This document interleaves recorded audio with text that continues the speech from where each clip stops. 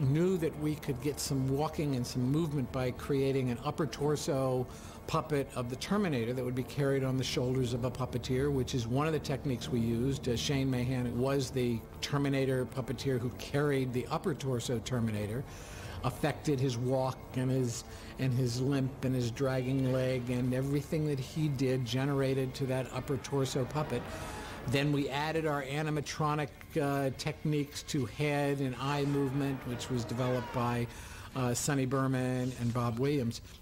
That was the upper torso puppet. We also built a full standing endoskeleton that Jim could shoot from head to toe, and the shots where he's blown in half and he's being dragged along.